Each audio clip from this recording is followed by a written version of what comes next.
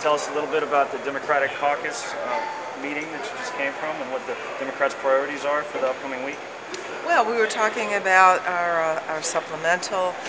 We were talking about the recess that we just had and reports from the field, some of the reaction to our agenda. If I can ask about the supplemental, do you know, for instance, the size of the House delegation? Has that been appointed yet for the conference for the Senate? No, actually, we didn't get a lot of specifics, except that there's going to be a meeting with the president tomorrow. The speaker looks forward to that meeting to begin negotiations, but being very clear that a timeline is what the American people want. Will it just be the speaker in that meeting, or will it be the speaker and also the Senate Majority Leader? Yeah, oh no, there's leadership of both houses and both parties that are going to be meeting with the president.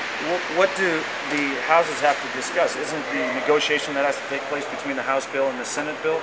Is there any chance that some of the common ground of the House and the Senate bill that the president really objects to is the timeline that there will be a date when troops will be withdrawn from Iraq, which is clearly what the American people are wanting, and so that's going to be the focus of the discussion. There's no discussion really about the funding. The president says he wants a clean bill, and the Democrats see that as a blank check.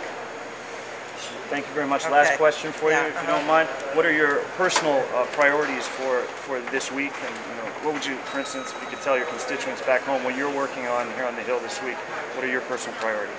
Well, I think it's very important that we stick to our guns, if you will, on the Iraq supplemental, the emergency supplemental, and that we not give ground on the question of a solid date. But we're in the business now of dealing with health care and with education, and we're going on with our regular domestic priorities now. The Democrats feel real good about the first quarter, and now we're getting back to business on the agenda. Anything on climate change or activity on renewable energy? There actually were some wonderful roundtables over the break, one particularly in Seattle where the business community and environmentalists got down to specifics of what was really needed to advance this agenda. And we're looking forward to a bill this summer that will address that in a concrete way. Thanks very much. Okay, thank you. Then I have a question.